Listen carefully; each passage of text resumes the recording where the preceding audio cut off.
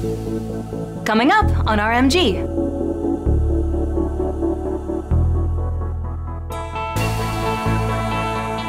I'm Holly Larkey. Join me as we traverse the gentle woods and deep waters of Wisconsin on Passport, Door County.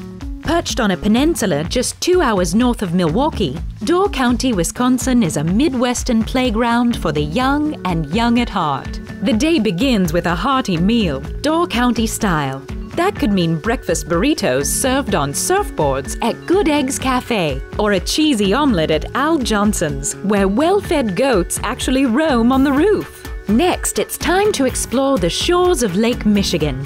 Hop the ferry to Washington Island, where you can stop off at Nelson's Bar to join the Bitters Club, or enjoy a bourbon old-fashioned. Now it's time to relax and enjoy the cool waters, skipping stones at Schoolhouse Beach. Comfort food abounds in Door County, as do delicious dairy creations. We end our day with a cheddar cheeseburger and triple thick milkshake at Wilson's, a local legend.